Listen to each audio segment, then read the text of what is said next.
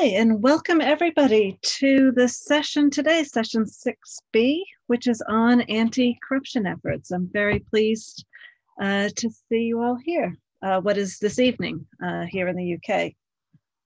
My name is Professor Heather Marquette, and I am a professor in development politics at the University of Birmingham. I'm also seconded part-time to the UK's Foreign, Commonwealth and Development Office as a senior research fellow in governance and conflict, where among my responsibilities, I'm thinking about investments in research on serious organized crime and anti-corruption. And finally, I am very pleased to say that I'm a expert network member for the GI. As I said, I'm very pleased to be here talking about anti-corruption this evening. Just to start out with a little bit of housekeeping on the agenda, we have 3 speakers here today, although we're waiting for one to log on, so we'll just be a little bit flexible on there. And each of them will have 10 minutes for their presentation, and we'll do those sequentially, so just one after the other, and then we'll have at least 30 minutes then for Q&A. I want to suggest that people start putting their questions and comments in the chat bar, and we'll keep an eye on those to bring those back to the speakers. And then if we still have space, we'll come back to the floor for questions, and you can raise your hand using the hand function at that point, but please start putting things in the chat bar first instead of waiting to the end. Ask as we go. I think in keeping with the other sessions, please stay on mute unless you've been given the floor. And I think unless somebody tells me otherwise, I think that's all the housekeeping that I really need for now. Before handing over to the speakers, I wanted to say with anti-corruption, it's interesting, having worked in anti-corruption for over 20 years, seeing there've been a number of people, including Jay Albanese, who's here, who've long connected corruption and organized crime and anti-corruption in their research, but they're more like siblings in some ways, and not always studied together using the same literatures and the same, with the same people or the same practitioners or so on. You certainly can have corruption without organized crime, but it's very hard to imagine a situation where you would have organized crime without corruption. I think it's really exciting to see anti-corruption in its own right coming into conferences such as this and networks such as IASOC as well. And it's great to see the synergies coming together between the literatures and the practice as well. We have our 3 speakers tonight, and each of them is looking at a specific innovation in anti-corruption practice. The first 2 will be looking at specific sectors and looking at it within country case study and sectors. And then we'll be going to a third who's going to look at it at the transnational level as well. So giving us a good spread of kind of country level and transnational, as well as the different sectors too. And what I'd like to do is hand over to the first speaker. I'm going to introduce all 3 right now, and then we'll go one by one. So the first speaker, we have King Carl Tornam Duho, who's the research consultant with the IMANI Center for Policy and Education in Ghana. And he's also a member of the Strategic Hub for Organized Crime Research, or SHOC, which I'm sure everybody knows of, at RUSI in the UK. Carl's research uses data science, machine learning, and artificial intelligence to solve complex accounting, economics, and finance problems. And he's going to be talking to us tonight about anti-corruption disclosures as necessary evils, with evidence from extractive firms in Africa. Carl's going to be followed by our second speaker, who's Wesley Mwafulirwa, who's with Kawelo Lawyers in Malawi. And Wesley is going to be talking to us about using public interest litigation to fight corruption in Malawi's public service. And then finally, we have Lorenzo Crippa, who's a PhD student at the Department of Government at the University of Essex in the UK. And he's also an associate lecturer in the University College London, UCL, in the Department of Political Science. And his research focuses on multilateral cooperation to regulate corporate foreign bribery and variations in state capacity in order to hold corruptions accountable for exporting corruption. So as you can see, three very important areas to look at. Lorenzo is going to be talking to us about the conditional arm of the law and the effect of anti-bribery laws and corruption on foreign direct investment. And on that note, I'm going to hand over to Carl for our first presentation. Thank you. Good evening, everyone. Good morning, wherever you are. Yeah, good evening once again. I'll be presenting this evening on anti-corruption disclosures as necessary evils, evidence from extractive firms in Africa. The next slide.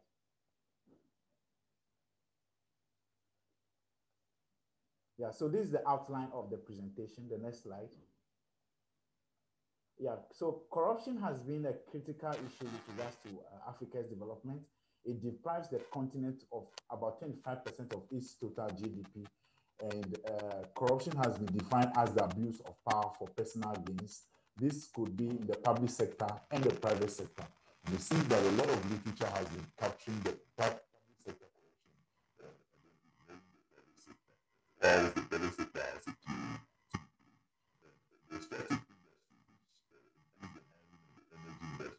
regards to the fight against corruption, because it is a key high-risk industry where corruption is prevalent because of the nature of the industry, where the costs that are involved are huge. Next slide.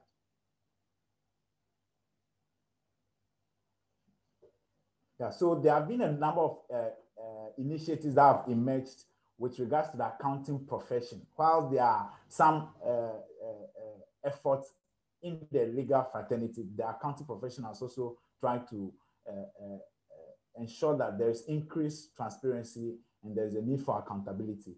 And one of that is to ensure that there are disclosures that firms give out when it comes to the issue of corruption. And in spite of this, corruption continues to erode the African resources.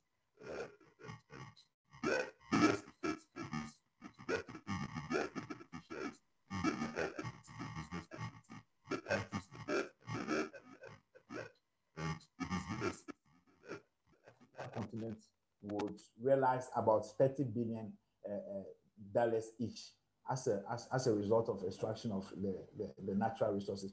So there are a lot of natural resources, and there's a need for the accounting profession or research to be done on how corruption is addressed in the industry. Next slide.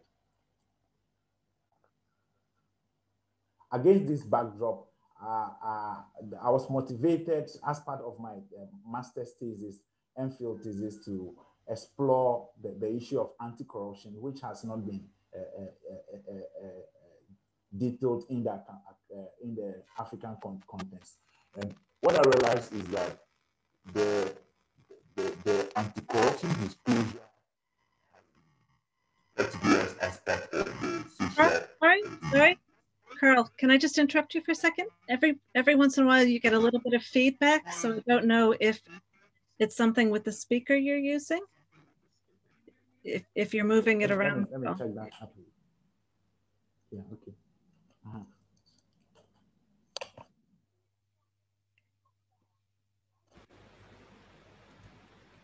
Is it okay? Yep. Could you turn it up just a little bit? But that sounds a little bit better. Thanks. Okay. Sure. Thanks. Yeah, so as I was indicating, the anti-corruption issues have been key, but the literature indicates, Gray et al. And other studies indicated that the African context has not been explored with regards to the extractive industry. There's much to be explored in that context. There are some studies that try to look at the key determinants of anti-corruption disclosure, looking at it in the world level. That's Bakimeya, 2015. Kimbrough also did a study on that. But a critical study about how the anti-corruption disclosure affects the performance indicators like the profitability or the financial stability of these entities has not been explored into detail. Next slide. So against this backdrop, this study aims to examine three key research questions. First is to examine the effect of anti-corruption disclosures on profitability, to examine the effect of anti-corruption disclosure on financial stability, and then to explore whether there's convergence where over time is the practice being imitated from other the firms that are not able to do much with that. Next slide. Carl, again, you're just a little bit soft. If you could just speak up a bit. This is the conceptual framework. This is the conceptual framework of the study. I'm looking at the effect of the anti-corruption disclosure on the profitability, the effect on the financial stability, and then looking at the convergence. The next slide. So there have been a number of studies, as I indicated. There are a few studies that explore the linkage with the financial performance. For example, Duho et al. 2019 found that the level of anti-corruption efforts in the country affects the stability of firms operating in the jurisdiction. But this is in the banking sector and not in the extractive industry. The next slide. Yeah, similarly, Chen et al. 2015 also found evidence to suggest that corporate social responsibility indicators have a positive correlation with return on equity. That's profitability indicator. The next slide.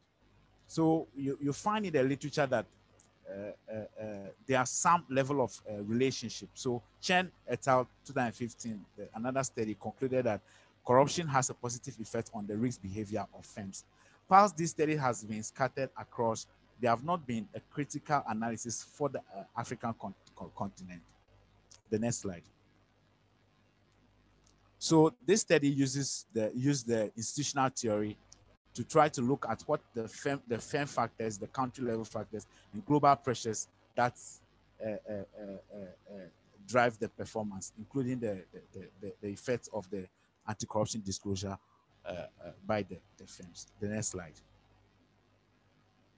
So I went through a database from the Global Reporting Initiative of the Sustainability Reports, which are presented based on the GRI framework. And I pulled out a sample of 220, and then I organized them in a binary coding where they have disclosed on anti-corruption issues or they have not. The next slide. Yeah, so there are three key indicators that firms have to disclose when it comes to the anti-corruption issues. The first one is whether the firms have done corruption analysis.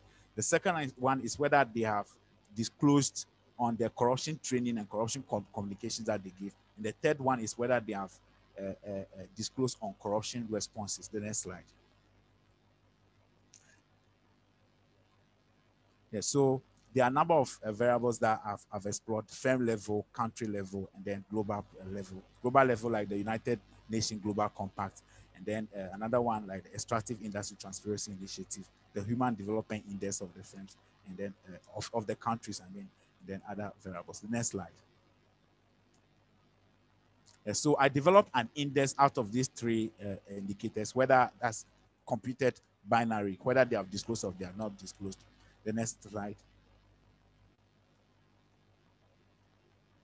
So I tried to develop a regression analysis that tried to regress the effects that anti-corruption disclosure have on the financial indicators. That's return on assets, return on equity, and financial stability measured by the Z score.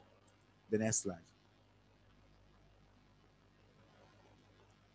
Yeah. So another thing also that I did is that I tried to look at the convergence where in the economics literature, there have been studies on how the economic growth converges among countries and all of that. So I tried to use that model to try to see how the disclosure pattern converges. So I use the index in this case and see how they have converged over time.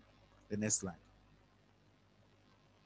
So this is the descriptive statistics of the data set that I've computed, I've obtained. And you see that the mean disclosure from 0 to 1 meaning that they have disclosed, 0 meaning they have not disclosed. You see that the disclosure means are all below 50%, which shows that not majority of the firms are disclosing in the African context when it comes to corruption. They may disclose on their pure financial items, pure financial indicators, but when it comes to anti-corruption issues, they are not disclosing so much. The next slide. I try to check the multi-culinary issues and then do some correlation analysis as well. The next slide. Now this is the next slide. This is the result of the study, trying to see the effect of trying to see the effect of anti-corruption disclosure on the corruption on the performance indicators. And I saw that the anti-corruption disclosure as a composite index does not have effect on the profitability. That's the return on asset and the return on equity. But it has a negative effect on the financial stability, which means that firms that tend to disclose their anti-corruption issues tend to have lower financial stability. And you see that it is being driven by two of the indicators, the disclosure on corruption risk analysis, and then the disclosure on corruption training and competition.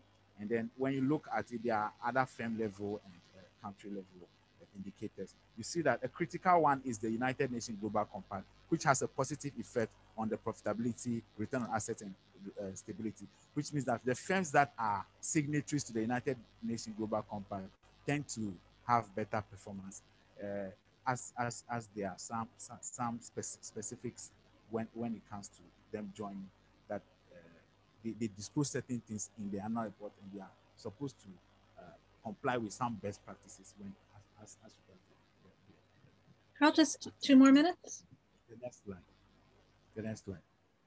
And so I also conducted a beta convergence analysis and a sigma convergence analysis, and I found that what the performance, the disclosure of these firms or their performance converge over time, which means that the firms are able to imitate the various practices among each other. So firms that disclose and the ones that do not disclose, the ones that do not disclose tend to copy the ones that disclose over time, and which means that the various initiatives or the institutions that develop these sustainability disclosure indicators or anti-corruption indicators need to engage these firms as much as possible so that they will be able to imitate and copy and then try to also disclose the various issues. The next slide. Yeah, the next slide. Yeah, so in summary, the study found that the firms have a cost when it comes to disclosing their anti-corruption issues. It sends a negative signal, which may reduce the bottom line. By the way, doing an anti-corruption risk analysis comes with a cost, and then doing the corruption training and corruption communication also comes with a cost, which means that for us to really achieve the needed fight in the African context when it comes to anti-corruption issues, the board level, the C-suite executives need to be deeply involved so that even when it comes at a cost, they'll be able to drive it and disclose as much as possible. The next slide. And so we also found that there are firm level factors like the size, the financial leverage, cross-listing, United Nations Global Compact membership, the extractive industry transparency, international membership, then multinational status, industry level, corruption perception index, human development index. All of these factors also drive the performance or the stability of the firm. We see that there is the convergence among the firms, suggesting that there's the flow of best practices in the industry that reduce the disparities in the performance of the firms when it comes to either profitability or stability or the anti-corruption disclosure. The next slide. Okay, Carl, can you just wrap it up, please? Yes. So in conclusion, the study contributes to the existing literature, indicating that the needed expectation that we have for us to ensure that anti-corruption issues are inculcated in the annual report have to come from a multi-stakeholder engagement from the institutions level, the country level, and the global level. Thank you. Great. Thank you very much, Carl. Like I said, everybody, if you could save questions for the end, but you feel free to put questions in the chat as we go along, but we'll save any floor questions till the end. So thank you. We're going to be going over to Wesley talking about public interest litigation, fighting corruption in Malawi. Thank you so much.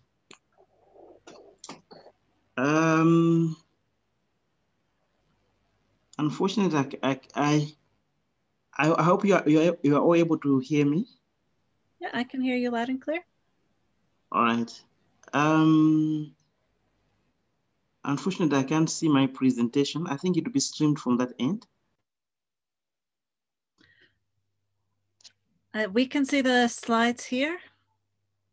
Okay, yeah. So I can also see now. I'll be very brief. The presentation actually is a narrative from my own personal experience, having done a lot of public interest litigation on corruption, against corruption in Malawi. And I just want to share with the group my experiences and the lessons that we have learned and the potential that is there if we use strategic public interest litigation to fight financial crimes, especially public corruption. So if you can go to the next slide. Now, in Malawi, from around 2016, there was a rise in, there was a rise in public interest litigation against public corruption. And the two cases that were very fundamental were what was called the Maize Gate case, and the other one was called the Tractor Gate case. So if you can go to the next slide. Now, in the Maize Gate case, what happened was that there was the Minister of Agriculture. He was involved in some dubious transaction involving purchase of maize from our neighboring country, Zambia.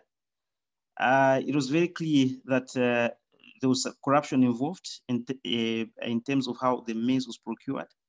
But being a minister, the president was not willing to prosecute him criminally. I got instructions from some civil activists, went to court, got orders, an interlocutory order to suspend him pending investigation. It was one of its kind. I had no precedent, not even from other regions. And I mean, when we went to the Supreme Court, we lost the case. There were court orders against my clients, and I'm now litigating that at the African court in Arusha. But what we realized was that after this case, the Western things were done completely changed. So we did achieve the results, and also we were later on vindicated. Although we lost at the Supreme Court, we managed to influence a commission of inquiry, which did conclude that the minister was probably wrong, and he was criminally prosecuted. But unfortunately, with the political environment, he was acquitted. The next slide. Then the other case was what we call the Tractor Gate case. This one involved also some dubious transactions, misprocurement of tractors from India. The ombudsman also was very vigilant. She did pursue the matter until the Supreme Court agreed with her, and the public officials who were involved were also brought to justice. So if you can go to the next slide. Now, those are some of my clients who, as you can see, the other guy was confronting with the police. So you can go to the next slide. Now, the theoretical basis is a concept called deep democratization. Now, in a very simple term, the concept of deep democratization involves the citizens. So you are pretty much saying if the citizens are not active to demand an end to impunity, then there won't be any change. And this is very important, especially to third world countries like mine, like Malawi, where democratic values and principles are not as respected. Next slide. And also, some of the cases from Malawi were highly motivated by a jurisprudence, especially from India. Those two cases that I've cited, they're very important. Those cases in terms of using public litigation to fight corruption, they made very interesting orders and set the tone in India, where they even made orders where the court would make a supervisory orders, for example, where the court would say, okay, if the state is failing to investigate a corrupt activity, then they will order the state agency to investigate and report to the court, and so on and so forth. The My Vote Count case, the last one is a South African case, which I used in a subsequent case, which actually we're doing very well. It's pretty much about accountability in political funding. If you can go to the next slide. So, because of those first two cases, we managed then to also take up another case called the Brunite case, which is now at a very advanced stage, and we have been winning. That one we were fighting, and also represented the clients there, where we are fighting, dubious funding of political parties, especially the ruling parties, through from public institutions. So we took up the case, and we were motivated by the My Vote Count case, which was in the previous slide. And the court so far has been agreeing with us. The ESCOM demolition building case is where ESCOM is our electricity supply public institution. And it did award a contract to demolish one of its buildings. And the amount was just out of this world. It was over $1 million US, a very simple building, which arranged it through litigation, and we won the case because we said, it was dubious and most likely there was corruption, and we succeeded. And there are also so many other cases that we have taken up, and I've represented my clients in public litigation, and we have managed to fight public corruption. And if you can go to the next slide. Now, we started this project about 4 years or so ago, and taking up these cases, we have learned a few lessons, and the key to those lessons are that if you would reduce legal barriers, for example, stringent local standard rules, and also you have an active civil society, the use of strategic public interest litigation has got a huge potential to reduce public corruption. Next slide.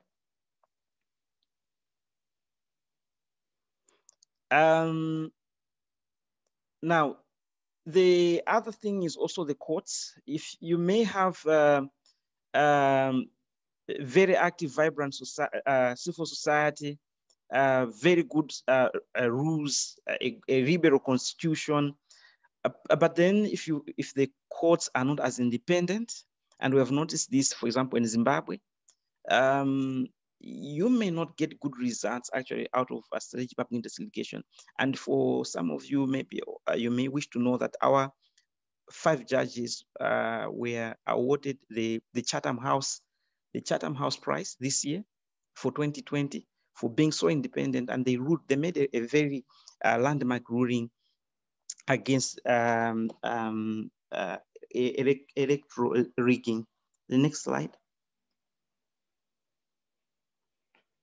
So in conclusion, because of time, I would say there is huge potential in using strategic public interest litigation to fight public corruption, and Malawi is one good example where that has been done. And I'm so happy that I've been involved in most of these cases at the risk sometimes of my life, faced death threats and so on and so forth. But I'm so happy to say that I've helped to contribute to fight public corruption in my country through use of strategic public interest litigation. Thank you so much for your attention. Thank you so much, Wesley. Really interesting. And I think that's a great point, if a distressing one there, that fighting corruption depends on people sacrificing a great deal and putting themselves in discomfort, if not danger. So thank you for that. And sorry. Lorenzo, I think we'll be handing over to you for our last of 3 presentations. Thank you. Yeah, thank you. So let me share my screen. Can you see it?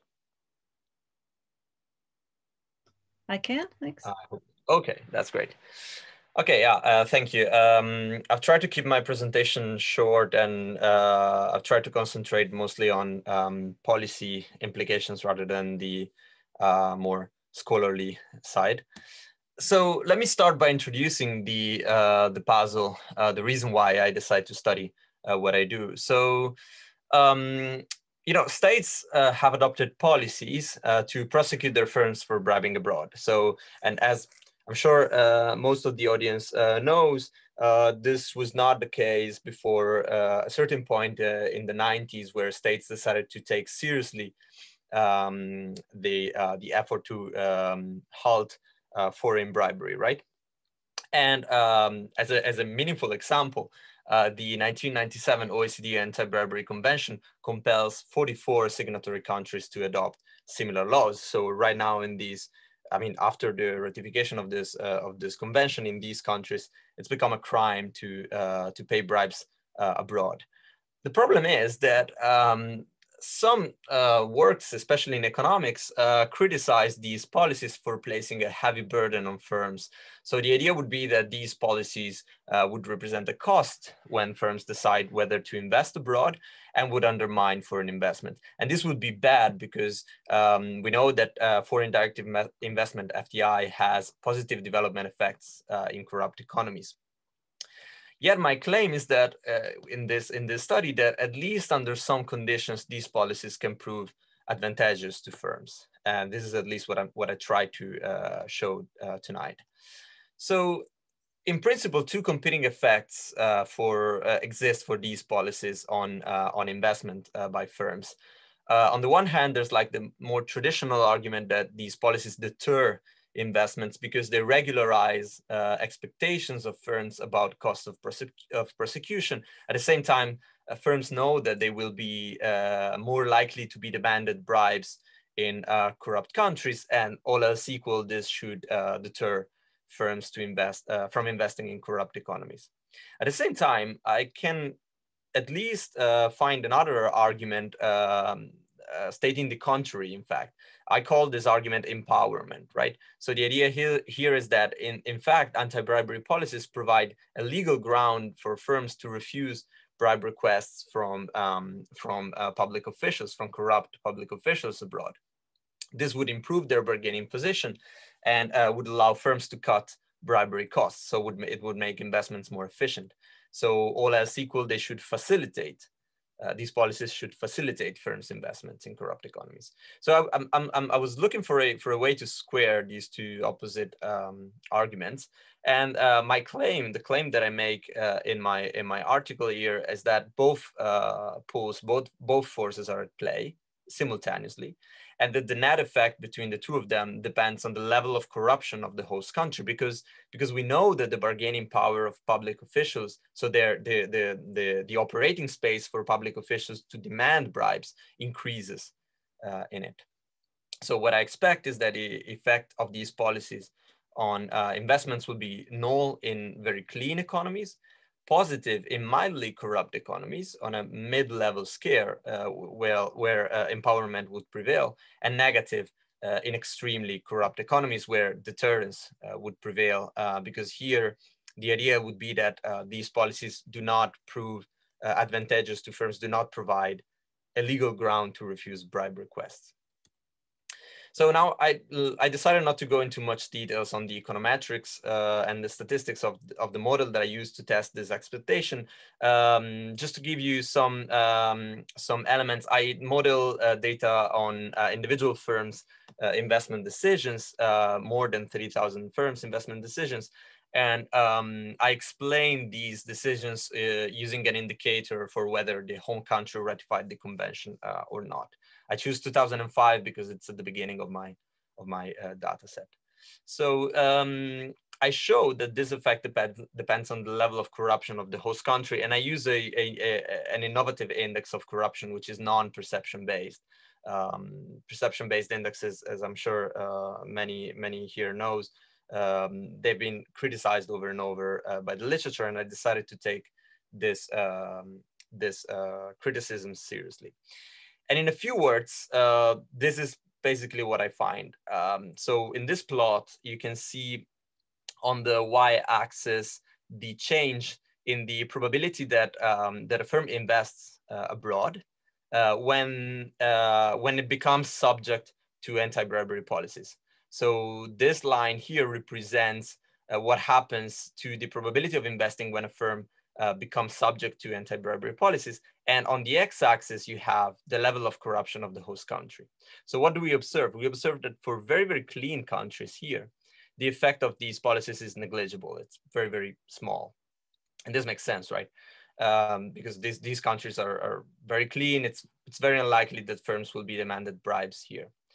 Now, as the host country becomes more corrupt, these policies prove advantageous, and firms have up to a maximum of roughly 40% increase in the probability of investing in these countries. And here we're talking more or less of a country like Singapore, just to make sure, just to be clear. And then as the country becomes even more corrupt, this probability is still positive but declines, and it becomes negative for extremely corrupt economies. So my argument is that here, as long as the curve is above this zero empowerment, the empowerment effect prevails, and here instead deterrence would prevail. Now, the effect is robust to a bunch of further tests that I've introduced. I'm not going to spend too much time on this. Of course, I'm happy to talk about any methodological issue and literally anything else in the Q&A.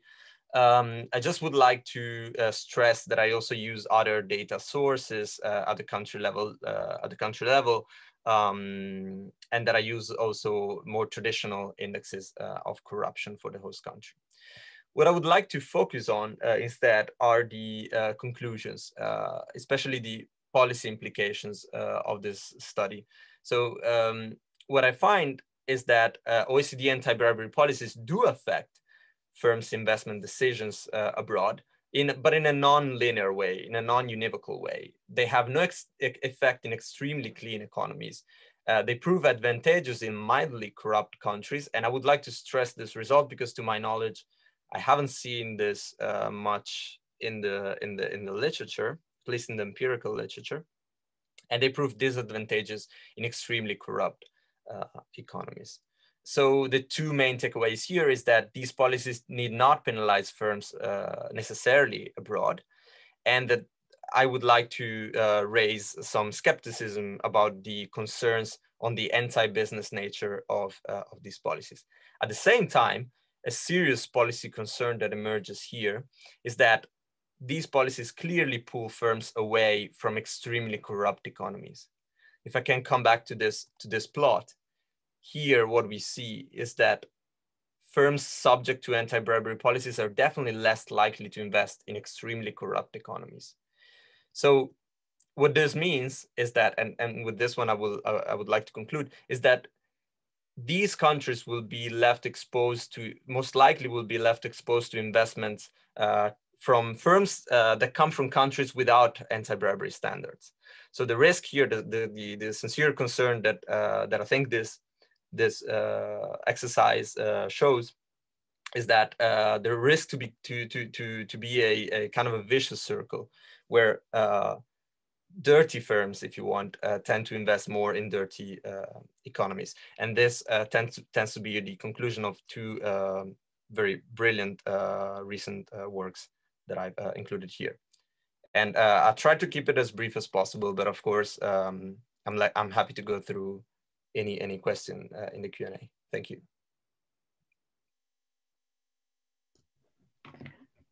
Great, thank you very much, Lorenzo. Lots to think about there. Please start putting any questions in the chat, or I think we can also have raised hands as well. Sorry, I can't see the gallery yet. Let's have a look. I wanted, just before we do that, I just wanted to say, I mean, I was thinking about with the three different speakers, I mean, three interesting and very different presentations, but some things that connected for me across all three is, firstly, when it comes to anti-corruption, I think all three presentations gave a real sense for the complexity in what has to happen in terms of tackling corruption, and also the importance of context as well in anti-corruption interventions, and the fact that isomorphic mimicry is a real challenge in trying to take anti-corruption interventions from one context into another. I think a second one for me is the real challenge of tackling corruption in the private sector, not just the public sector where a lot of anti-corruption research sits, and that the private sector has some really interesting and challenging incentives that create challenges for anti-corruption in themselves. I think thirdly, the challenge when corruption in private sector firms hits power and political actors as well. And obviously there's the danger of fighting corruption, but how you actually do it when you have the sort of a powerful business on the one hand, and also a, sorry, I need to turn that on, and also powerful political actors as well. And then you have poor anti-corruption actors somewhere in the middle in what is a highly technical, but also a very political exercise. So I have a couple of questions for each of the speakers, and just to see as well if people would like to ask questions.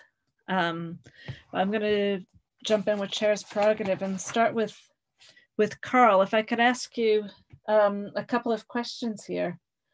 Firstly, you gave us a lot of data, which was fantastic, and I was just wondering if you could just say just a couple of things. I mean, not too long, but something about the diversity of what you found, given you were looking at African firms. So did it make any difference whether you were talking about extractives, oil versus non-oil, foreign companies versus domestic or hybrid, the political economy of the environment? Were there any variables that jumped out at you as being outliers or significant there? And the second question that I had really is what recommendations come out of the research? Because it strikes me as being really challenging if I were to try to translate that to a policymaker. What would you recommend anti-corruption actors do differently on that? I think for Wesley, if I may, sort of, I'll just do all three and then let you come to questions there. Just a couple of questions. I mean, one thing that really struck me when you're talking is that, you know, here in the UK, the levels of corruption around procurement in the COVID sector is pretty astonishing, and it gets worse every day. And there's a law firm that's bringing the government to court on corruption, to look at corruption cases. And I saw a webinar recently where the lawyer in charge said that when all other institutions fail, what you have left is the courts. And so I just wanted to ask you, what special role do you think public interest litigation plays, especially in contexts where corruption involves powerful political actors? Is it a last resort? And if so, in countries with weak judicial institutions, what would you recommend? And finally, for Lorenzo, I mean, really, really interesting. I was wondering if you could share, firstly, just examples, one or two countries in that extremely corrupt category, because I was struck by, you know, whether it is that investment is low anyway, because of the challenges in what I would think of as being extremely corrupt countries, so lacking in infrastructure and so on to attract investment. But also, how much do you think is perceptions? So relatively clean companies just believing that bribery is normal, so they don't even bother. Is there something about experiences or perceptions preceding investment? So Carl, if I go over to you first, and then we'll go along and then go out to the floor. I can see one there from Ben already. Okay, sure. Yes, thank you very much. Those are very great questions. Now, first one, with regards to the differences, what I did is that I tried to stratify the data set into the energy firms and the mining firms and try to see the level of the disclosure. And I saw that the energy firms tend to disclose more about the anti-corruption issues in the African context. But then I tried to run a Kawelo Lawyers analysis, trying to see whether there's statistically significant difference among them. But I saw that those are not statistically different, so not so significantly different. Then with regards to the policy implications, here we are seeing that firms are disclosing on the anti-corruption issues, and it's affecting the way that their performance is, the way their financial stability is. What that means is that there's a need for multi-stakeholder engagement when it comes to the fight against corruption, such that in the institutions like the UN, institutions like the Extractive Industry Transformation Initiative, like the United Nations Global Compact, and the other initiatives, they have to all come together, work very close with the executives of these organizations, and then ensure that these things trickle down to the organizations to ensure that the fight is really within. Then also, there's the need for the accounting profession or the various professional institutions to inculcate and push more for the fight against corruption. Thank you. Great, thank you very much. Wesley. Thank you. Now, I think Carl just mentioned something very important. He mentions of a multi-sectoral approach. I agree with him. I mean, going to your question, what happens if the courts themselves are not as vigilant, are not as independent, the institutions are not strong? Would public interest litigation still be a viable option? I think that was your question. My view is, if the courts are not as strong, then that's where you need a very strong civil society. A very good example is the case that I referred you to, the Mesgate case. It was one of the first cases that I handled. The courts were so compromised. The Chief Justice slapped my client with a personal cost order to pay. We mobilized civil society. I ended up taking the matter all the way to the regional court, Arusha, where I got an order restraining the Malawi government from executing or declaring my client bankrupt for not paying about 20 million kwacha. I mean, almost 50,000 US dollars. And you know, because of that pressure, we gave so much pressure on the judiciary that no one, we are watching, and the international community is watching, and there was a bit of change. But at the same time, I mean, I've got an extreme example of Zimbabwe, as I said, where the civil society is really also working very hard, and it's not working. The judiciary is not as independent. So yeah, there is I mean, it's a very good point that sometimes if the judiciary is not working, it's very hard.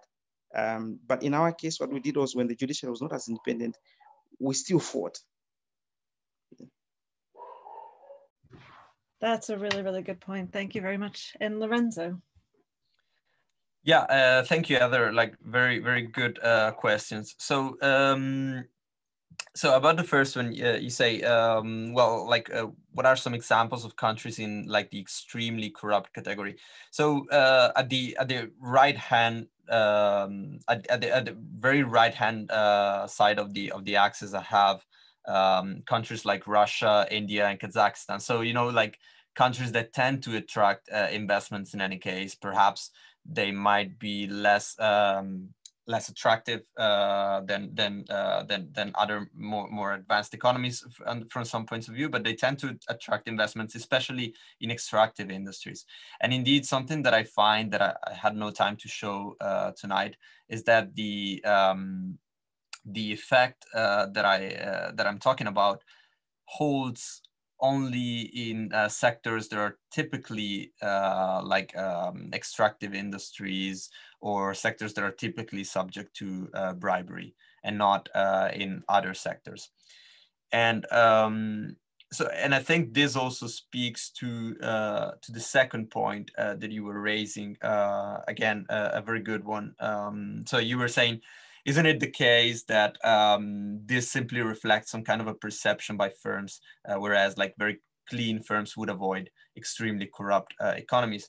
And that might be the case. At the same time, the fact I think I find some element in support of my mechanism, in the moment where I see that sectors typically subject to bribes are the ones where this effect, where this logic holds, and also that if it were a perception thing, with cleaner firms going to invest in cleaner countries and vice versa, then what I would observe would be a linear effect, if you know what I mean, and not this non-linear, like quadratic or a parabola-shaped effect. So I think like this kind of gives some elements in support to this.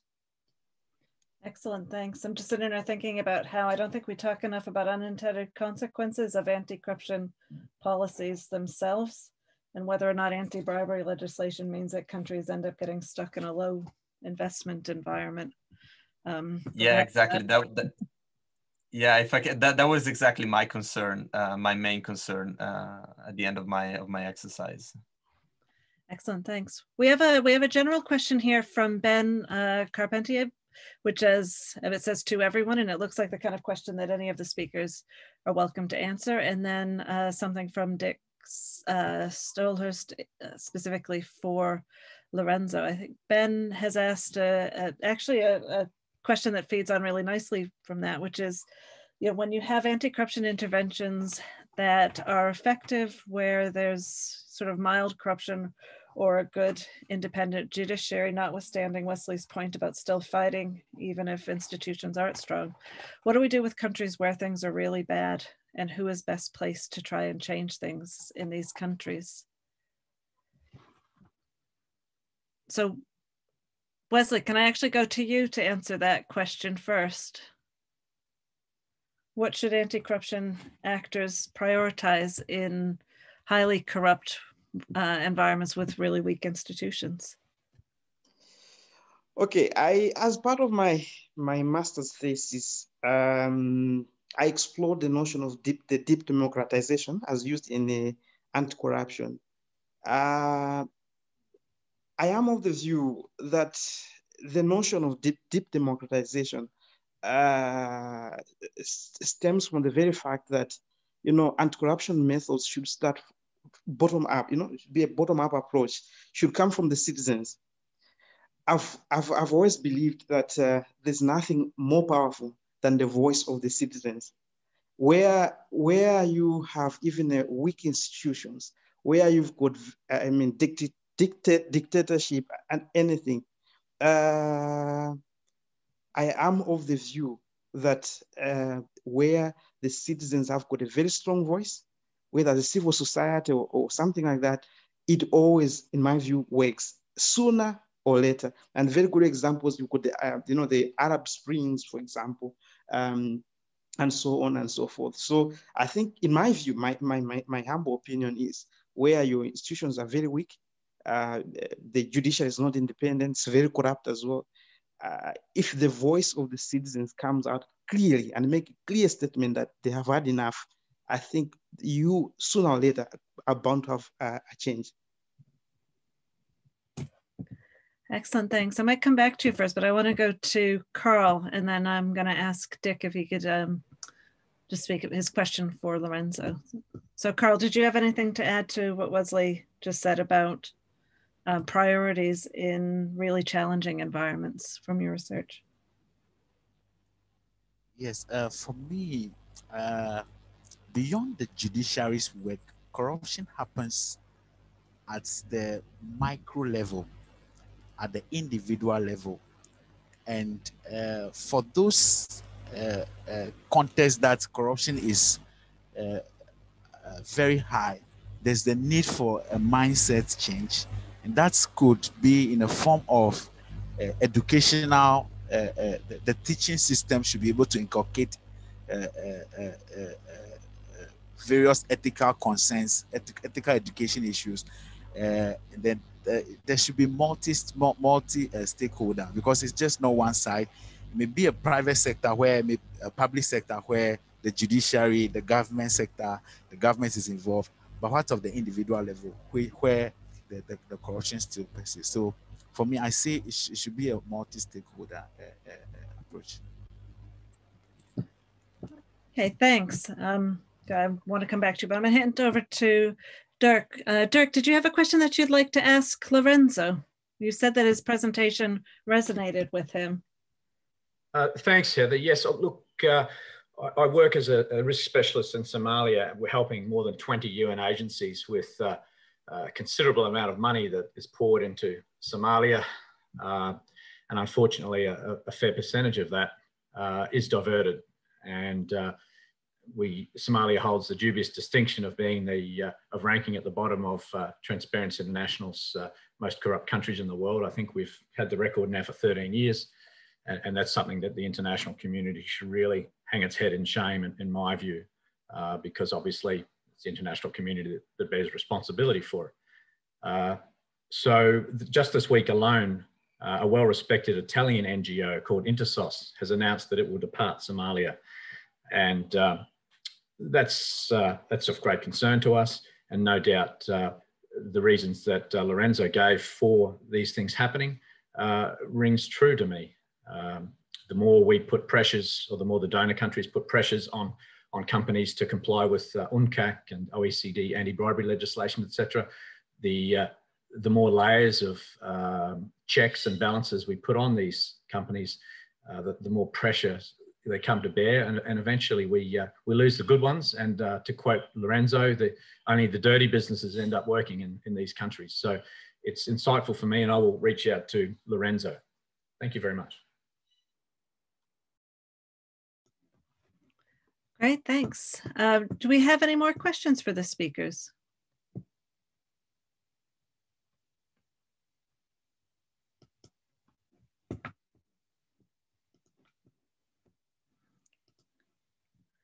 I wanted to just come in because it struck me listening to actually Dirk and Carl and Wesley that there's quite a lot within the anti-corruption research community right now about whether or not indirect approaches are better than direct approaches.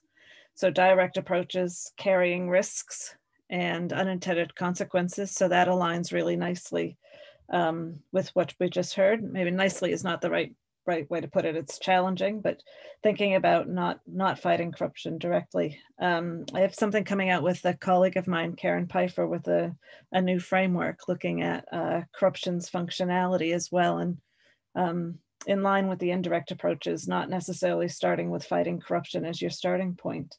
But I wanted to put out to you, because thinking about the idea of education and collective action and citizen engagement and so on corruption, whether it's with the private sector or civil society or donors or whatever it is, there's some real challenging research right now about how difficult that is in practice. And two pieces of research that spring to mind. One is research around collective action and norms, and thinking about this idea of corruption being normal and how people internalize the idea that this is how you just get things done. And so they don't believe anybody else is as upset about corruption as they are. They assume that everybody else is just happy to go along with things, and that perpetuates it. And with that in mind, there's this other research around corruption messaging, and it's taken place in Indonesia, Papua New Guinea, Nigeria, and Costa Rica so far. And they've found exactly the same thing, that if you use education or corruption messaging, it increases the likelihood people will pay bribes, and it decreases their willingness to fight corruption, because it perpetuates the sense that corruption is a problem and it's normal and it's the way things are done. And that brings real challenges to the thought of how you engage civil society, how civil society engages, and where education comes in as well. So I'd like to hand that to Lorenzo, but first there's a question here as well on what do you suggest a good alternative to the anti-bribery policies would be for the most corrupt countries?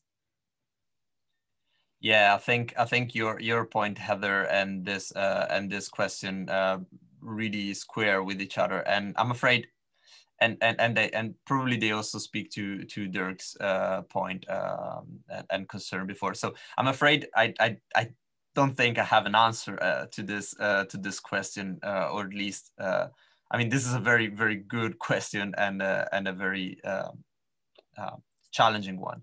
So I think, so my view on this is that, you know, like, these policies that home states impose on their firms when they do business abroad, in a way, it's necessary that the states try to hold their corporations responsible for what happens abroad. So I'm not, I wouldn't go as far as saying that that, you know, that they're a bad thing. What I think, so my opinion on this, and this goes a bit beyond the empirics of my paper, but my opinion on this is that they're probably not sufficient. So even like taking into consideration what also Heather was saying a moment ago, if the responsibility of the international community is just in ensuring that the way the companies behave is according to some goals commonly accepted, that's probably not going to be enough. So there's probably more the need of building communities locally where a culture of anti-corruption develops. I do understand that this is like probably the more challenging part, even more than setting up corporate standards. But in general, I think it's important that we stress the limits of some of these standards, even if we don't get to the point of you know, throwing them in the trash in total. Thank you. Ben's just put a really interesting comment here about another session that dealt with this issue and thinking about corruption messaging, but positive messaging that rewards integrity has a much stronger power to promote cultural shift. Carl, can I ask you this about this? I know that the UK government has been investing in a business integrity initiative, and certainly there are a number of different initiatives, including EITI, which has started focusing on anti-corruption more, but also thinking about integrity. Is this something that you think with firms that you've studied, would a focus on integrity make a difference? And if so, how? Well, for that, the firms tend to aim for legitimacy, and the board and the key management will tend to go for legitimacy. So depending on how these integrity initiatives are formulated, it could make a difference or it may not make. But what happens is that sometimes these managers and boards are able to identify the initiatives, put out positive information in their reports and on their websites, but the real practice may not be the one that pushes the good for all. So that's an issue, maybe an area for further studies.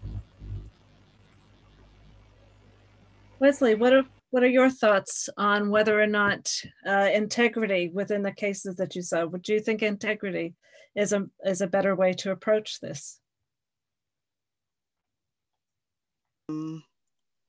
Sorry, I didn't get the question. Well, the idea that if we're thinking about civil society and motivating action on this, would more positive messages around integrity help? Well, I know that there's certainly a literature on that. And I think the argument in terms of compliance, anti-corruption compliance around, you know, ethics, the emphasis being on ethics rather than rules. Say, okay, you know, this is wrong. It's ethics and integrity. You know, if you approach the corruption from what is called the fraud triangle theory, opportunity, you know, the opportunity, pressure, rationalization, that if you put in integrity and ethics and the changes of culture, it helps to, you know, at the stage of rationalization. So yeah, I mean, it's been proved to work in some, there's empirical research to that effect, that integrity, ethics, you know, the change of mindset and culture does help. There is actually literature and studies have shown that it does work. Excellent, thanks. Do we have any more questions coming in?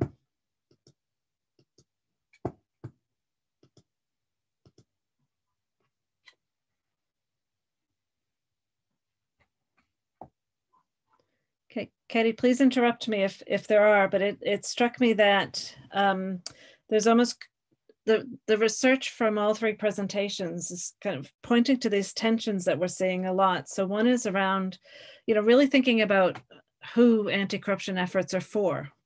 So are they for the international community for whatever reason to facilitate an easier playing field for their own firms? Is it for sending signals about what good governance is? Is it for firms themselves? Is it for the governments in more corrupt countries? Is it for citizens? And so really thinking about why we do the things that we do.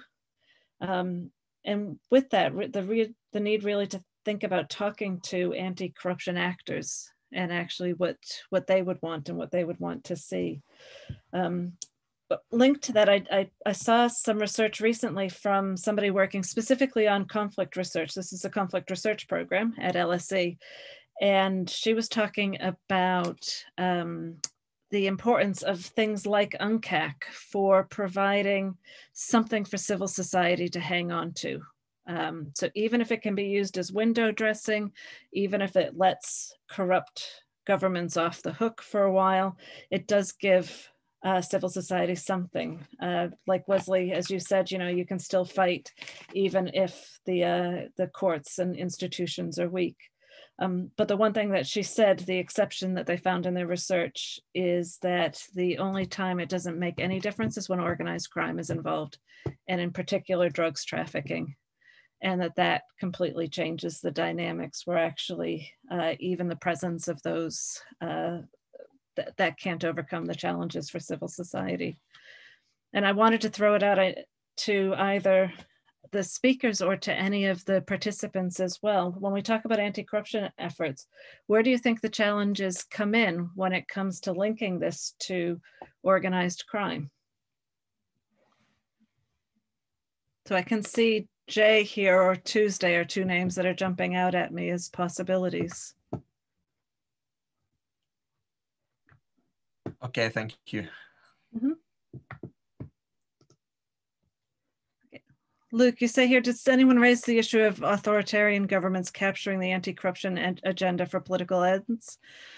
For example, to crack down on political opposition or civil society with the pretext of fighting corruption, such as tax evasion, etc. One link with organized crime here is that these are the same governments who occasionally use organized groups or gangs as enforcers. I think that's a really important issue as well, thinking about the ways in which authoritarian governments also use anti-corruption platforms for their own agenda, and the challenges of trying to figure out what is a genuine anti-corruption agenda and what's much more politically motivated as well. Luke, can I just ask you to follow up on that second point about the link with organized crime as well? Sorry, did you ask me to follow up on it? Yeah, would you mind? I added that because it was a bit more, because I didn't want to be entirely off topic, but it's now without getting into lengthy details about which countries, because I could probably cite examples on a number of continents. It's really more an issue of the sort of interpenetration between licit and illicit governance, between government agencies, but also organized crime groups. So the way in which they enter a political sphere and capture political power through bribery or coercion and so on and so forth, but also in which politicians and governments use organized crime for their own ends, whether that's self-enrichment through corruption or using organized crime in order to crack down on their political opponents or others. And again, I mean, this may be too political, perhaps, to really fit into this present panel. but it sprang to mind quite spontaneously. So I don't know if that link is too tedious or too thin, but I thought it was interesting to ask it. No, thank you very much for that. It's a really, it's an interesting point to end on the panel, because one of the last little notes that I had myself about, you know, what linked the three presentations together is the idea that anti-corruption is actually highly technical. So you need real serious technical sector expertise and so on, but it's also deeply political. And so the context is where a lot of this starts to fall apart or really come together. And I think all three presentations showed that really nicely. I think also the just the sense of the fact that anti-corruption comes with a lot of baggage as well, and a lot of challenges around different competing incentives, whether at the global, the firm level, the national, or so on. And then finally, that it's not just difficult, it's also really quite dangerous as well. And I think, Luke, you've done a good job at bringing us to that point as well. And with that, I think we are out of time, which is sad because I could talk corruption all night, but that was great. So if I could say thank you very much to the three speakers for three great, sort of well-timed and really, really interesting presentations. And I'd like to follow up with all of you later on in that. And to participants for questions and so on, and to the great facilitation from the Secretariat. So thank you very, very much for that. And I just need to inform you that you can stay for the next session. You can leave for another Zoom room as well. Or in my case, you can go to bed pretty soon as well. But I want to say thank you very much to everyone, and have a good evening, or if you're in Australia and that region, a good morning. Thank you.